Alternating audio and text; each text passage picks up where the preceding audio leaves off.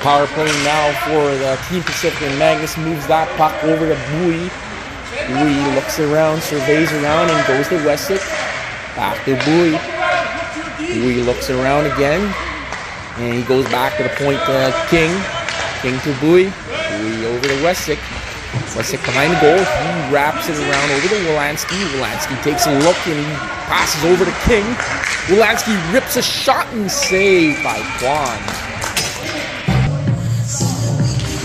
Power play, Team Pacific. Pavlik in the box for slashing, and now the Bears are trying to clear here. Nice. That gets stopped by Bassi. He unloads, and that's a save by Andre.